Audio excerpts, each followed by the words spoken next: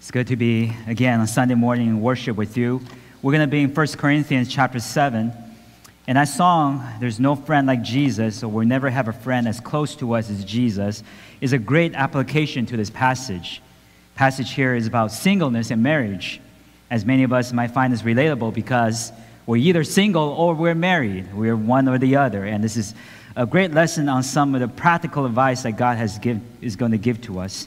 And so let's turn to 1 Corinthians chapter 7, and we're going to be in verse 1 through 7, speaking on this topic. It says, "Now concerning the matters about which you wrote, it is good for men not to have sexual relations with a woman. But because of temptation to sexual immorality, each man should have his own wife, and each woman her own husband. Husband shall give to his wife her conjugal rights, and likewise the wife to her husband. But the wife does not have authority over her own body, but the husband does. Likewise, the husband does not have authority over his own body, but the wife does. Do not deprive one another, except perhaps by agreement, for a limited time, that you may devote yourselves to prayer, but then come together again, so that Satan may not tempt you because of your lack of self-control.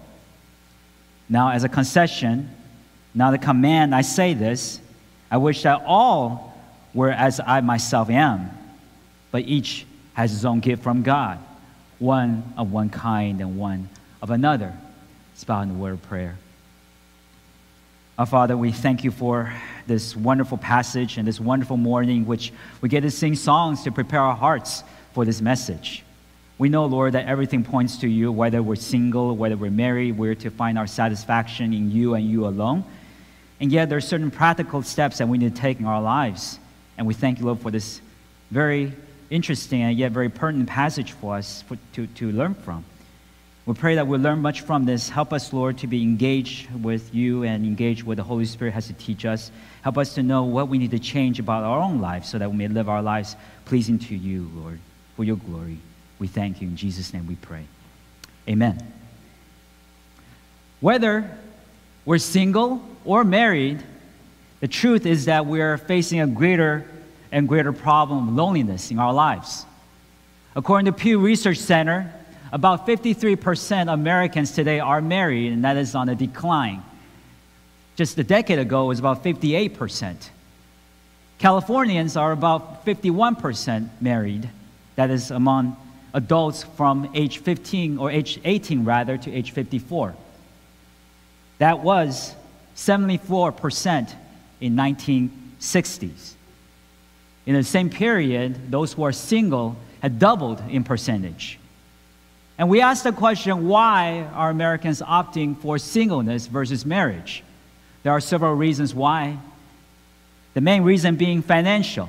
People feel that they're not financially ready to have a married life. They need to get their careers, need to get their education in place before they consider marriage. And when they do so, a lot of times the career or the education kind of take over, and eventually you're not married and you're already 30, 40 years old, and some people are opting to not to get married at all at that point. Even though we do delay marriage, and Americans have delayed marriages, the reality is that our biological clocks continue to tick. We feel the desire to be with somebody. We feel the sexual desire to be with somebody ever since we hit puberty. That is true. We have the sexual urges in us, and we have the desire to be with another person. And if we're not going to do it in the setting of marriage, and the reality is that we're going to do it in the setting of being unmarried. We're going to be unmarried and still live as if we're married with a person. That causes certain problems to our lives. You see, God created marriage, and God created sexual relationships to be fulfilled within a setting of marriage. When two people are together in that intimate way, our bodies produce certain chemicals, a chemical called oxytocin, which binds two people together. It has strong psychological and physiological effects to cause you to be bound to that person. It's wonderful when you are with that person. You feel calm, you have peace, you feel joy in your life. And when you're not with that person, that chemical causes havoc to your life. Causes you to be jealous, causes you to be envy, causes you to be depressed, causes you to be sad, causes you to be in pain. You don't know where it's coming from, except maybe you blame the person, but the reality is that we have lived our lives apart from God's design. Even though we have sex, with people, and perhaps with multiple people, the reality is that we are lonelier than ever. So we say marriage then. Perhaps you get married and that will fix everything. Well, marriage doesn't fix everything either, because it really depends on who you marry, does it not? That person you marry may not be the person you imagine that person to be. It could be a person who is abusive towards you. It could be a person who is physically abusive, verbally abusive. It could be drug use in that relationship. It could be infidelity in that relationship. You're married to the person who is not kind to you. You're married to this person who is not faithful to you. And now you're stuck with this person. As a result, even though you're married, you're still lonely. You're lonelier than when you're single, even though you're married. So marriage and singleness are not a solution to loneliness in our lives. The only solution to our lives regarding loneliness, regarding being at peace and being satisfied, is God himself. See, Psalm chapter 16, verse 11 says this regarding God. You have made known to me the path of life. In your presence there is fullness of joy. At your right hand there are pleasures forevermore. Our God designed for us to find peace in him. Our God designed for us to find satisfaction in him and him alone. And even though he did do that, even though he calls us to have that, he actually designed for each one of us to find that satisfaction in a setting of being single or in a setting of being married. God had created singleness. Did you know that? When you were first born, you are single. God didn't make you into a married person the moment you're born. When you're born, when you're made, when you're in this earth, at first you are single. It's a wonderful, wonderful setting. And then God also created an opportunity for marriage. He gave Adam a wife, gave Eve a husband. There's a setting for marriage, and certainly that is wonderful as well. However, the reality is that sin entered into the world. We chose to follow sin instead of follow God, and we know what sin is. Sin is that hurtful action, that hurtful word. Sin is that ugly action, that ugly words, envy, strife, anger, infidelity, unfaithfulness, and because of it, we ruin our lives. You have that in a single relationship. You ruined your singleness. You're supposed to live a life of contentment and joy unto the Lord in your singleness, and you don't have it because of sin. You're supposed to live a life of faithfulness and commitment to God and to one another in the setting of marriage, and you don't have that because of sin. So sin ruined our lives. Not only did it ruin our physical lives here today, it also ruins our eternal life because God will judge sin. According to Revelation chapter 21, verse 8, God lists out all the sins that he will judge. He says this, but as for the cowardly, the faithless, the detestable, as for the murderers, the sexually immoral, the sorcerers, the idolaters, and all liars, their portion will be in the lake of fire that burns with sulfur, which is the second death. So God will judge sin. So our lives here are ruined because of sin. Our eternal lives are ruined because of sin. However, the other reality is that God is always his love. You see, God loves us and cares for us. He's seeking to restore us. He's not just going to restore us forever in heaven, but he wants to restore us here on earth as well. He wants to restore us both physically and spiritually. And that is through the Son, Jesus Christ, because we must understand all the problems which you face in this world is because of sin. Because sin entered into the world, we face the effects of sin, even though we are thinking about effects of sin as a problem, but the source of the effects of sin is sin in itself. So Jesus came to deal with that problem. Jesus came and he gave his perfect life to us. He lived the perfect life so that we may have that perfect life. And he died on the cross to pay for the punishment that's due you and due me for our sins, so that we don't have to pay for the punishment anymore. Our God is a holy and a righteous God. We will have to pay that punishment if it's not for Jesus who paid the punishment for us on the cross. And he died. He rose again after he died so that he may show us that he will lead us to eternity with him. If we believe unto Jesus, we will have eternal life. That eternal life is not just lived out today or in eternity, but it's also lived out today. You get to live a life fully committed to the Lord. You get to live a life of righteousness and peace. You get to live a life in which you're in right relationship with God. That is what God promises. And so because of Jesus, our lives changed. Our lives are with him. As a result of that, Romans chapter 12, verse 2 says we're to live with a transformed mind. We're to live with a transformed heart. We're no longer to live in a way that is captured by the things of this world, but be transformed by the renewal of our mind, by the testing, so that we may discern what is the will of God, what is good and perfect in His will for us. So in the setting of singleness and marriage, God has given us commands here in 1 Corinthians chapter 7. If you're single, God has given some commands to you, some practical commands that you can learn from here in this passage. If you're married, God has also given you some practical commands in which you can learn from. However way that you are, whether you're single or married, you're to find your contentment in the Lord. Now, we must look at 1 Corinthians chapter 7 in such a way that we understand that these are practical commands. God is being very practical here.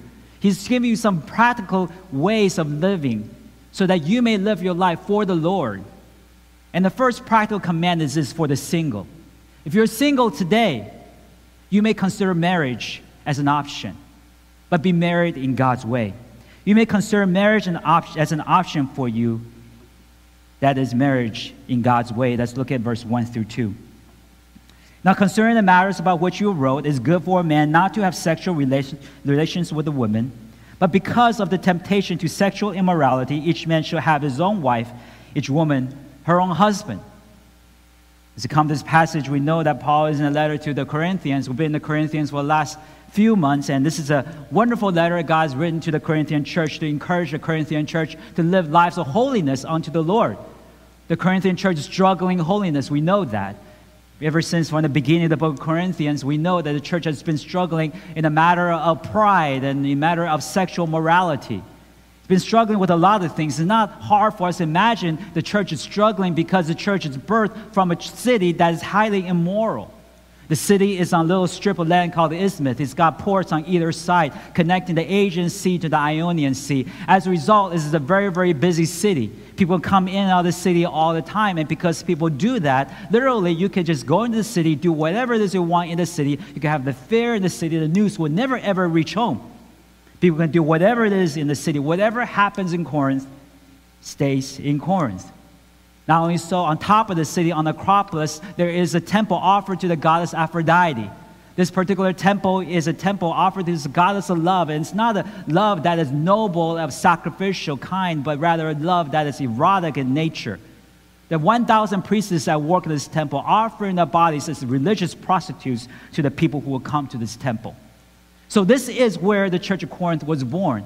And you can imagine as Paul is building this church, he had to instruct the people of this church that the reality that God's view of sexuality is different, completely different than what they're used to. They're used to just sleeping around, used to have sexual immoral conduct with anybody, whenever they want, however they want, with whoever they want. But Paul is saying there are a way which God designed for us to live. There is a particular way in which sexual relations is to happen as to happen within the confines of marriage. According to Genesis chapter 2, verse 24, God says this, therefore a man shall leave his father and his mother and hold fast to his wife, and they shall become one flesh. This is a setting of marriage. You shall become one flesh with your husband. You shall become one flesh with your wife. As a result, in the confines of marriage, once you get married, you get to have that. You get to enjoy that. Proverbs chapter 5, verse 18 through 19 says this, let your fountain be blessed and rejoice in the wife of your youth. Let her breasts fill you at all times with delight and be intoxicated always in her love. You're to enjoy your spouse. That's what God is teaching. However, this is something that's difficult for people to accept.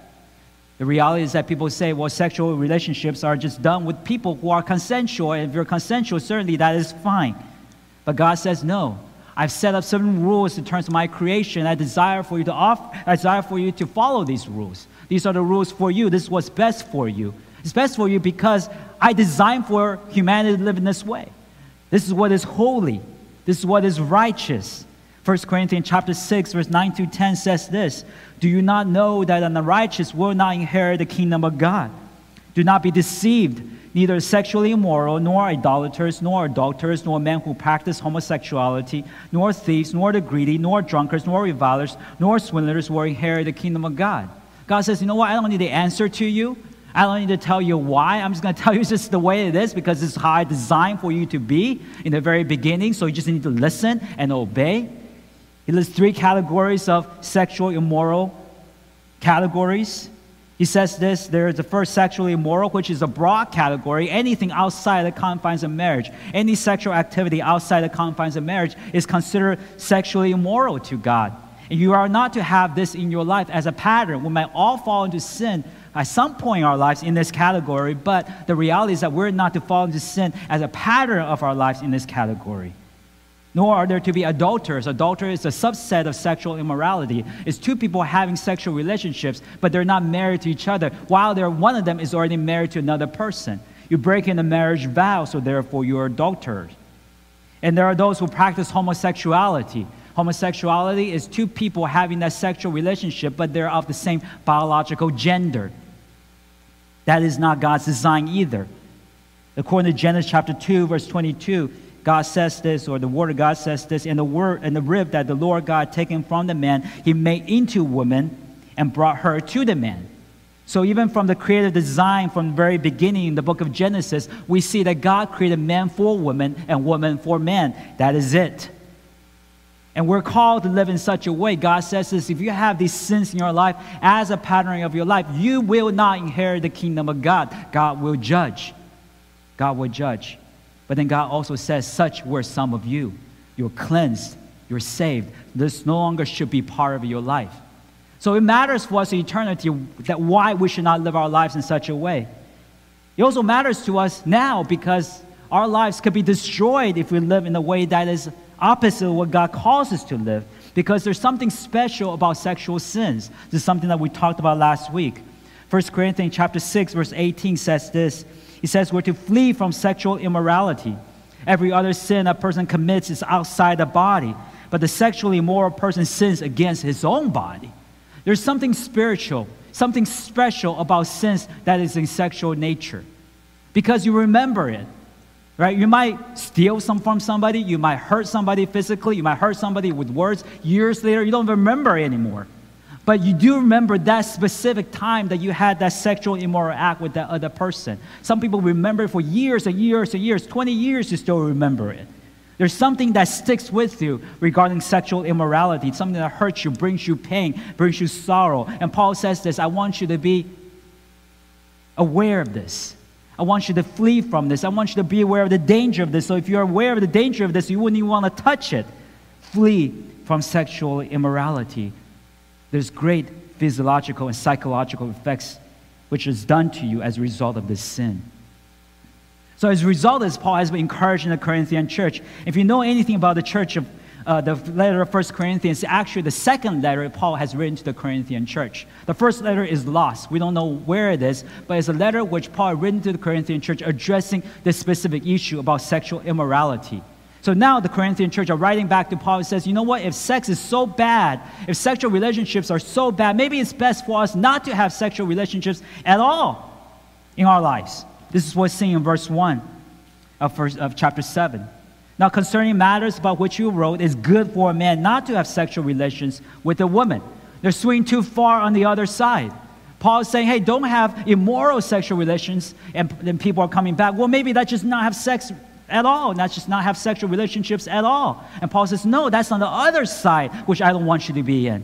It's a problem of our society, a problem of our own hearts, right? We either are anarchists, we either are liberalists, we either are those who don't care about God's law and say, you know what, I don't want to live my life according to God's rules, I'm going to do whatever I want. Or on the other side, we become Pharisees. We're those who are moralists. We say, you know, we're better than you because we don't do this, we don't do that. So you look down on people who does that and who do that, and you think yourselves better.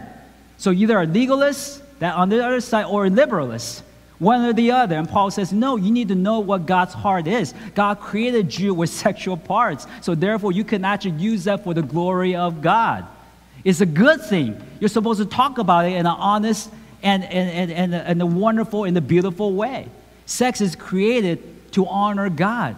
See, a lot of times when we think about sex as a dirty thing, and we think about it in our minds, we're the first one to fall into that, right? You're the politician that seems so upright, all of a sudden they found you to be in some prostitution ring. It happens all the time. You're the Catholic priest who doesn't get married, thinks it's bad for you, but then you have all these secret sins in your life that is sexual. You're that parent that don't ever talk about sex to your children. You think it's a dirty thing, but then your children are growing up, they have these sexual urges. They don't know where to find answers to them. Do you know where they go? Google. They type in word sex, and what do they find? Don't do it. Pornography. They get educated in that way.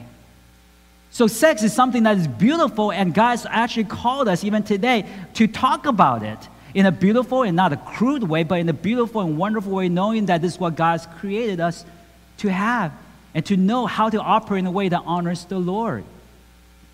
And Paul is actually being very honest here. Paul says, you know what? I just want to be honest with you. I'm not going to be that parent that never talks about it and eventually leave you to find it out on your own. I'm going to tell you very honestly that you're going to have sexual urges. You will. In fact, you should thank God for them. You should thank God for your sexual urges. You know, why did I thank God for my sexual urges? The reason why you need to thank God for your sexual urges is this. You are going to be a great husband.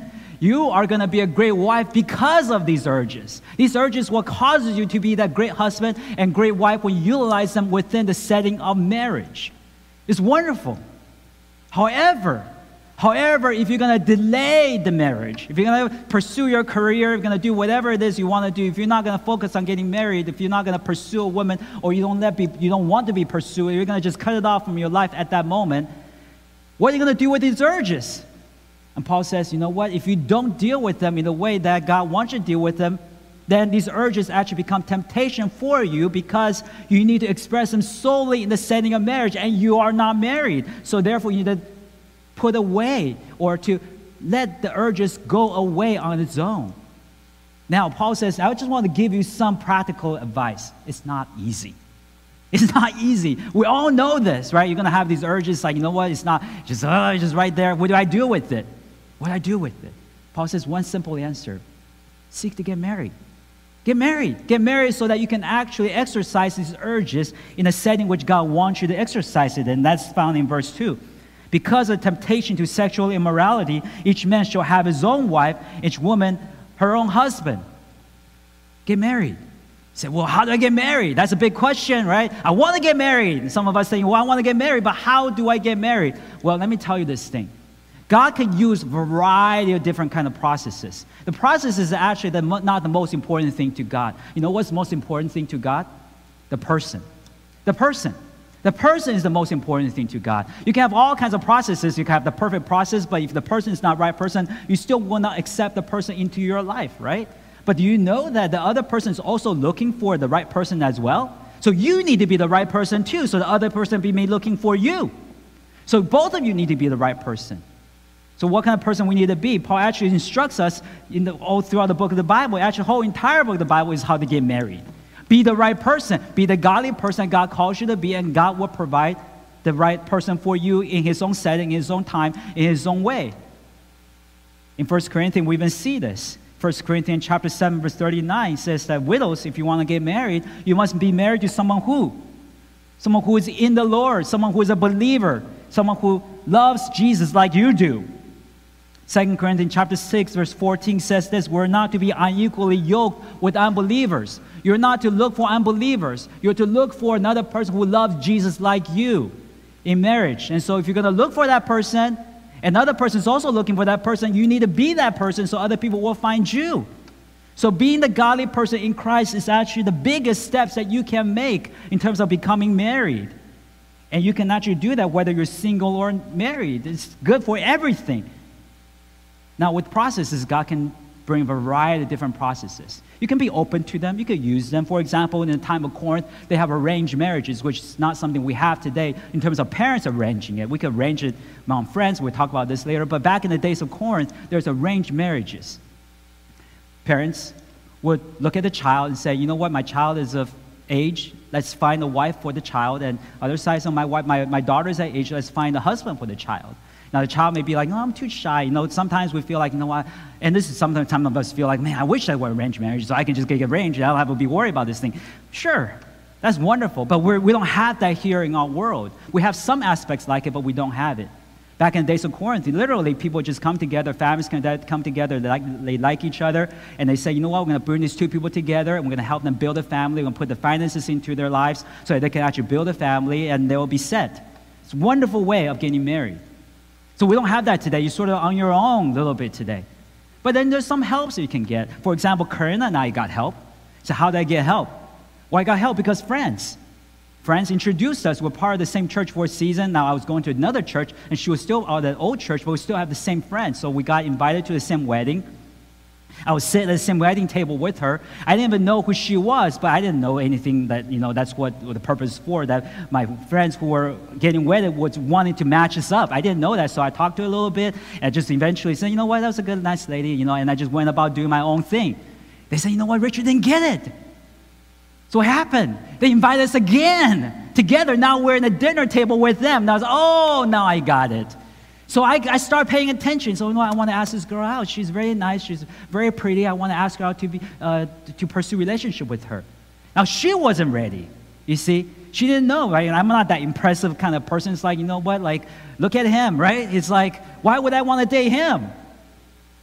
So what did she do? She said, you know what, I wasn't sure, so I'm not really sure. So her sister started telling, hey, why don't you give him a chance? Her sister, I'm a little bit older, her sister heard about me. Her friends who invited me over heard about me. So you know what, you should give Richard another look. It's nice, right? Give him another look. It's helpful. It's helpful. We're arranged in such a way. So she gave me another look, and eventually said, yeah, he's actually a kind of nice guy. He had a love for the Lord, and I can consider that. It's, if we're just like, if I just met her, I'm trying to impress her with my, abilities, I just won't be able to do it. But with friends, that kind of arrangement, that was helpful. Other people are looking for online dating, and that's helpful too. Some people have success with it, some people have not, but it's a lot of work. I have 2 friends who found great wives through online dating. However ways that you go about it, just be open. But to know this, if you're looking for someone in the Lord, they'll also be looking for someone in the Lord. So be the godly person that you're called to be, and God will make the process available for you. However way He does it, He will make it happen. I kind of think of a good friend of mine, and this is a friend after Karina got married. We had the chance to do premarital counseling with his friend and his wife. And this friend of mine is a successful man. He's tall, handsome. He's just a wonderful young man in Christ. And he's had a great career. But he's with us, you see. He's with us in a church plant. We just started our church plant as a previous ministry. We had 7 people when we started. My family and my co-pastor's family, and him and a couple other people. You know what? He's like, well, I'm 25 years old, 23 years old, or something like that. He said, I'm looking for a spouse. And you come to this church, there's nobody. There's nobody. So what do? So we say, you know what, why don't you go to Reality, right? Afternoon service. There's a lot of pretty girls there at Reality. They went there for a season. Said, you know what, I'm not going to go there anymore.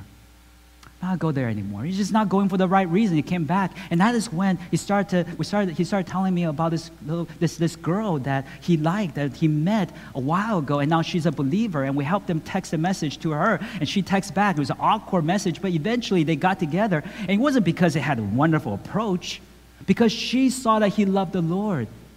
And he also saw that she loved the Lord. And so God works out all things according to His perfect plan. Even in that small church where there's no other ladies, God still brought a lady to him because he was a godly young man. Matthew chapter 6, verse 33 says this as well, that we're to seek first the kingdom of God and His righteousness, and these things will be added to you. Just seek after the Lord. Do His work. Serve Him. Be the godly person you need to be, and God will make a way for you. That's the hardest part, being the godly person.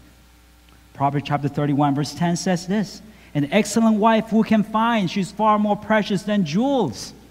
She is. But I can say the same thing about a husband.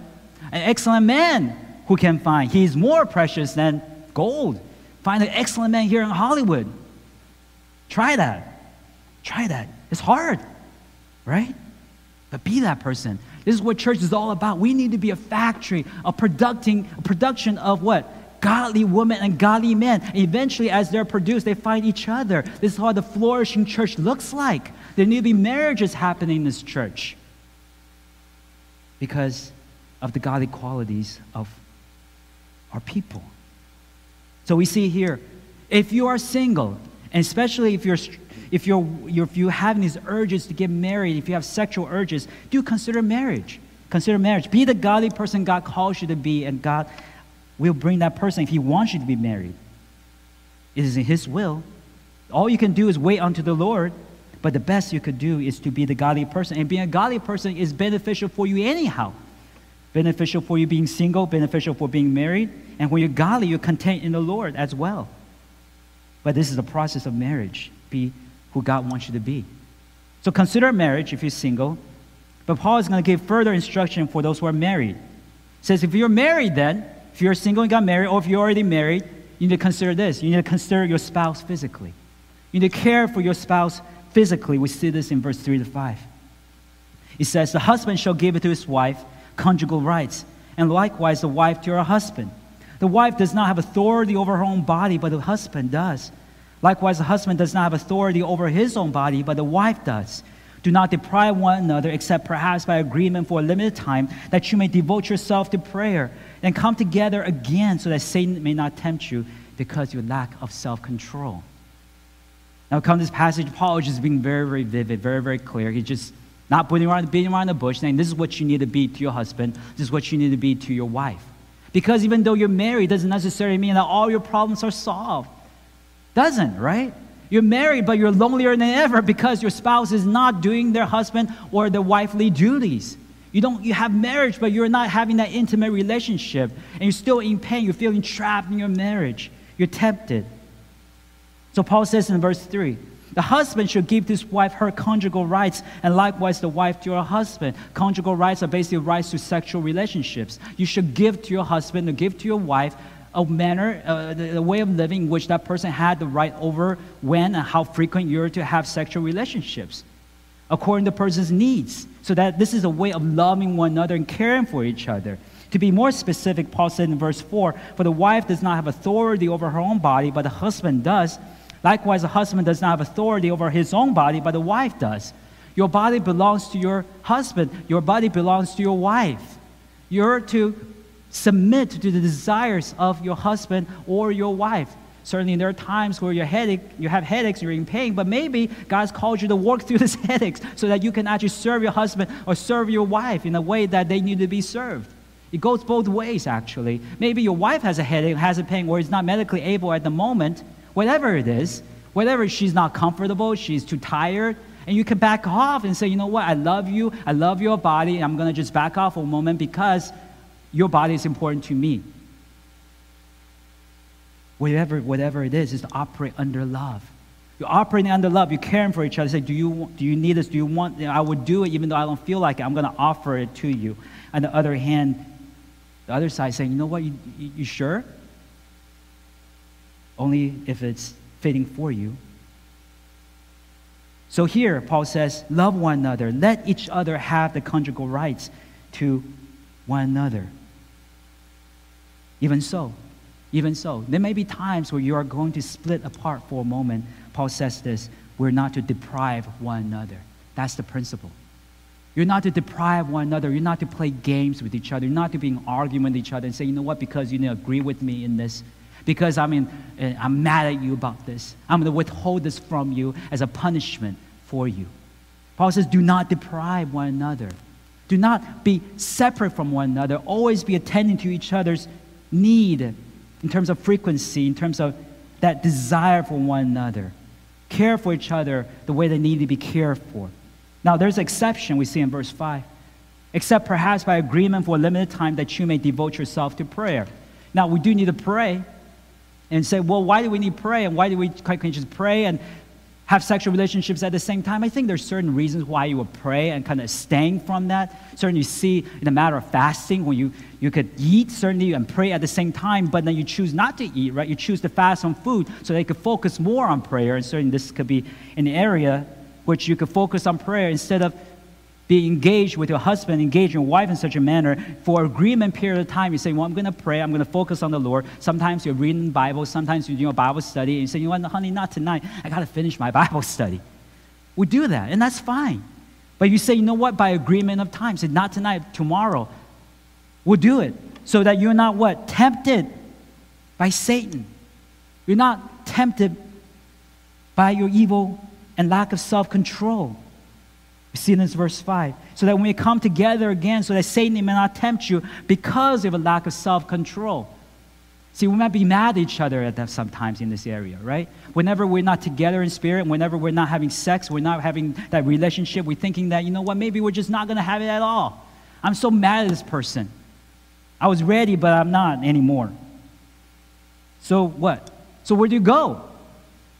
You're falling to the temptation of Satan because of lack of self-control. You know what? Men need to initiate. Men need to initiate in their sexual relationships. But you know what? That initiation is a lot of work. Whenever you get rejected a lot and a lot and a lot, time after time, what do? You stop initiating, right? You stop initiating because it's tiresome. And so what do when you stop initiating to your wife? You look for a place where you don't have to initiate. Where is that? Porn. That's what happens. Porn, you don't have to initiate. It's powerful. It's sometimes even more powerful than this in the relationship you have with your wife. So when you refuse that from your husband for a prolonged period of time, you're putting your husband in a bad position. The same thing goes with a wife as well. If you don't initiate, your wife is going to what? Look for somebody who will initiate, right? You're not leading the aspect of your life. You're having an argument with your wife. You say, you know what, my wife is not this and is not that. You're having a disagreement. You're not initiating your life. You're not initiating your sexual relationship. You're not initiating leading her. Where's she going to go find leadership? The guy down in the gym. The mailman. Right? That's where she's going to find care. That's where she's going to find attention. Someone who's going to care for her, lead her, protect her. And that's where fears happen. So do not let this go in your life. Always care for your husband. Always care for your wife so that you do not suffer the temptation because of your lack of self-control. Care for each other. It's not all about sex, but a lot of portion about marriage is about that. Have a healthy sexual relationship in a marriage setting is a healthy marriage. It is. It's a demonstration of healthy marriage. I think a good friend of mine, and he's an unbeliever. I used to work with him while I was back in the aerospace industry. I worked with him for 14 years, a friend I knew for a very long time. And I watched his kids grow up. And when his kids grow up, he had this lifestyle with his family that they live in such a way that they have to spend a certain amount of money. So what do you do when the kids grow up and the wife just stay at home and not doing anything? He's an unbeliever, so you need to get back to work. You need to contribute to the family. Don't just spend all my money. Go back to work and make some money. So she does. They make over $150,000, $150,000, yes. And so they have that lifestyle. But you know what happened? Their schedules are different. She comes home, he's not home. When he comes home, she's not home. So when they never see each other, and because they never see each other, what do? They don't have sex. And what does he do? I talked to him about this. Well, what do you do when you're just alone by yourself in your room and alone in your home? Guess what? Yeah, pornography. I watch a lot of porn. That's what he says. He's not a believer. He's not a believer. So he's just being honest with me. I was like, okay, well, you know what? People don't think porn is bad anyways. He just watches it, and that was it. That was his contentment. You know what happened? Eventually, what? The marriage fell apart and went down the flames. I had to take him to church. I shared the gospel with him. He started going to church for a season. But then he left, and eventually his wife, you're just having these marriage problems again, over and over again. What God calls us to is this, to care for our spouse, care for our husband, care for our wives. Proverbs chapter 5, verse 18 and 19 says this, a lovely deer, a graceful doe, let her breast fill you at all times with delight, be intoxicated always with her love. We're to be intoxicated with the love of our spouse. God designed for us to live in such a way. We're not designed to embrace the bosom of the adulteress. Proverbs chapter 5, verse 20 says this, why should you be intoxicated, my son, with a forbidden woman and embrace the bosom of an adulteress? You should not. Instead, Proverbs chapter 5, verse 15 says we're to drink water from your own cistern, flowing water from your own well. God's provided you with enough to be satisfied. Be satisfied with what God's giving you. So here we see instructions that God's given to those who are single. Instruction God's given to those who are married. If you're single, consider marriage. When married, care for your husband, care for your wives. And the sermon can end right here, but we're not, because I want to give you a final point that wrap both of them up. Because whether we're single or not, this is what we need to know. We're to find our contentment in the Lord. You may not have the perfect husband. You may not have the perfect wife. You may be single. You want to be married. However way it is that you are in your life, you're to find your contentment in God and God alone. You're to consider your state of life a gift from God. This is seen in verse 6 through 7.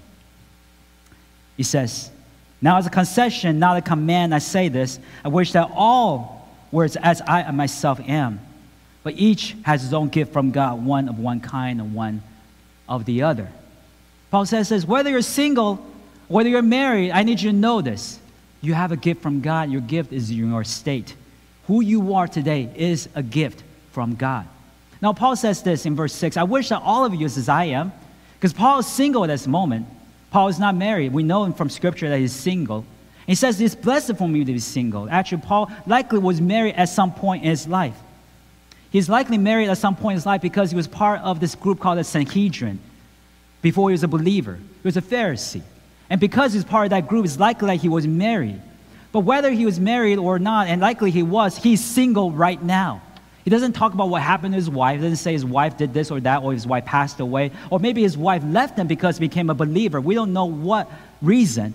He's single now. He's saying this in verse 6. Because I'm single, he says, I wish that all were as I myself am. There's certain benefits to singleness. There are. If you're single, you're free. You're free to do God's will more than you are when you're married. It is that way.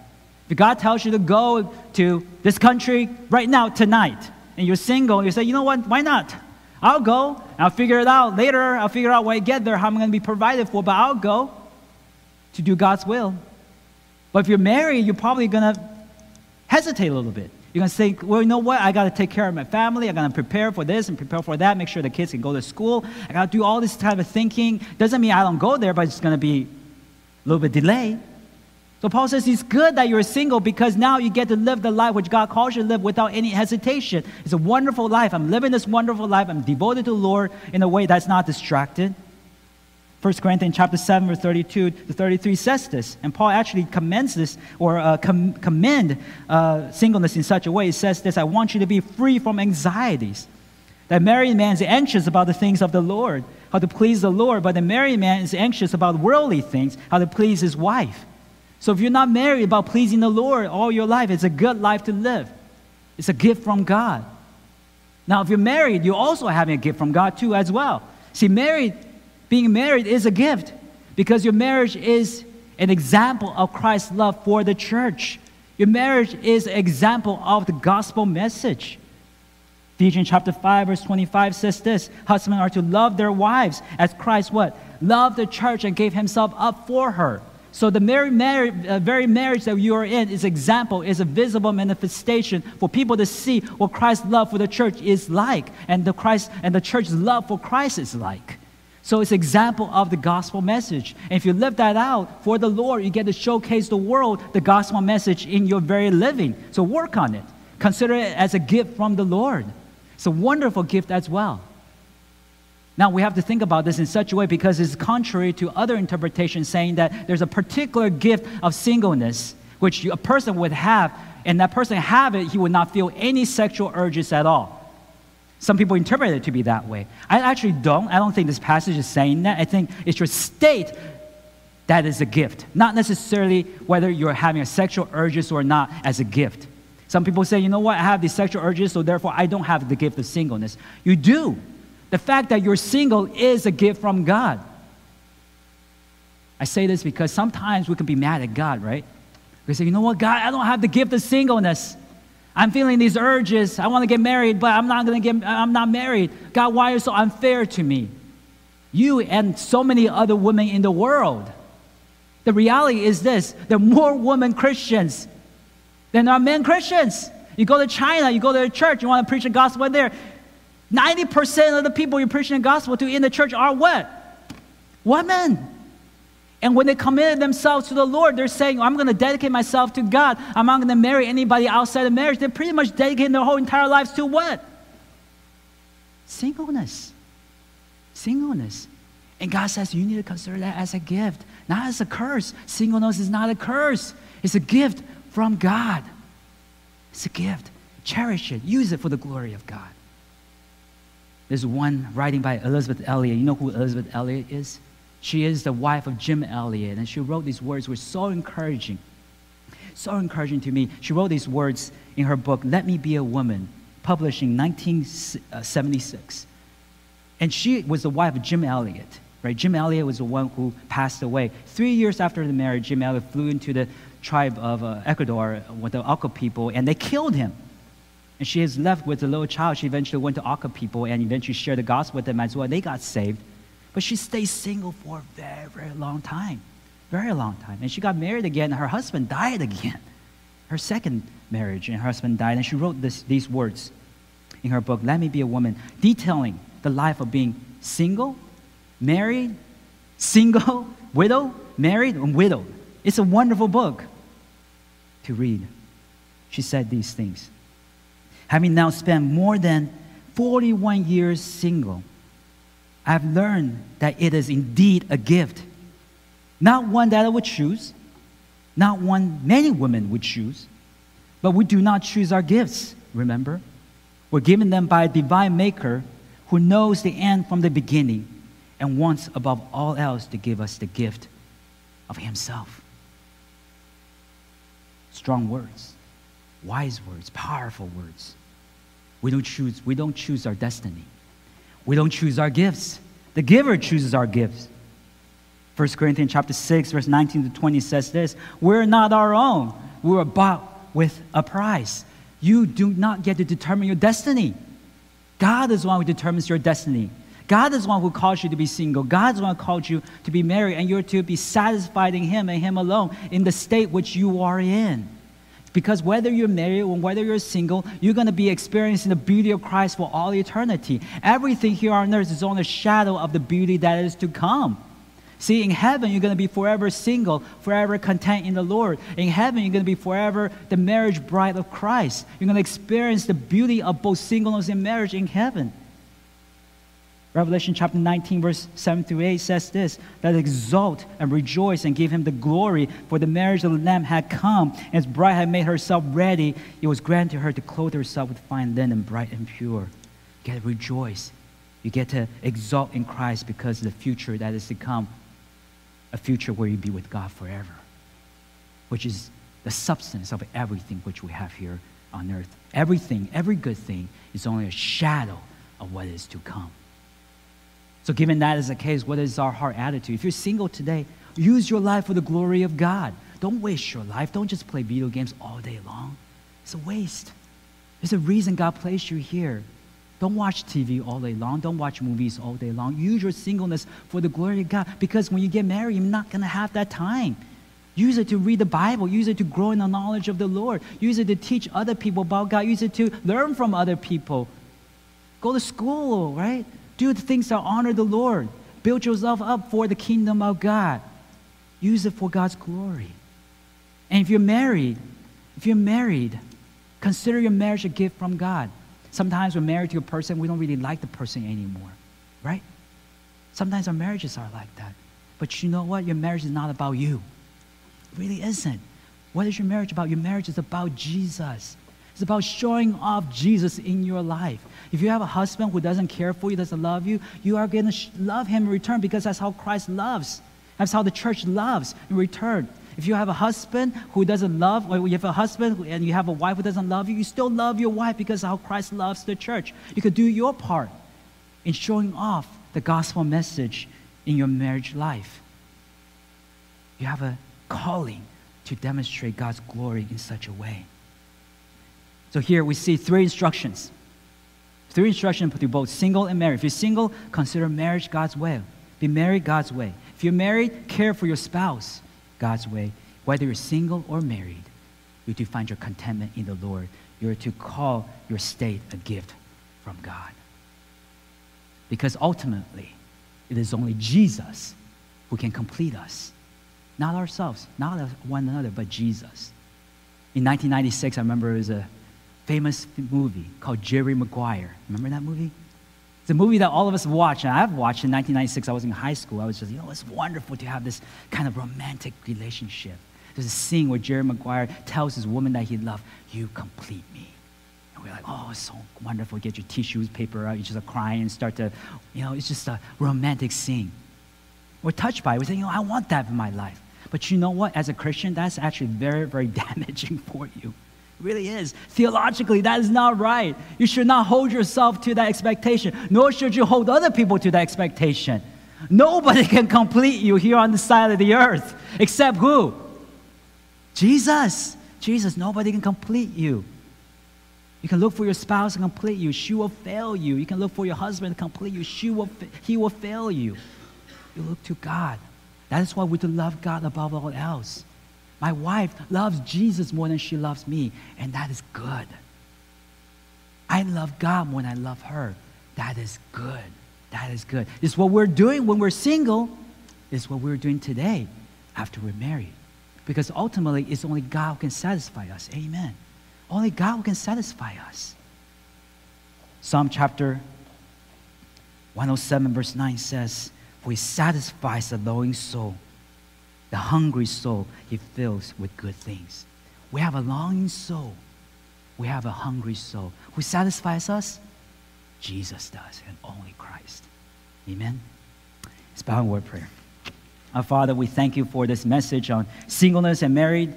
And we know, Lord, that many of us need to hear this because some of us, we don't hear this and we're kind of bought into the worldly ideology of what it means to be single and married, and we are seeking after our own dreams and our own aspiration, what our lives to be like, making our own destiny. But the reality is that you're the one who make our destiny as long as we place you first.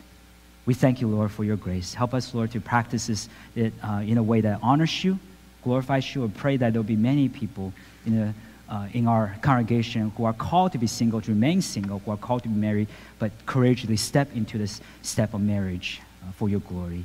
In Jesus' name we pray. Amen.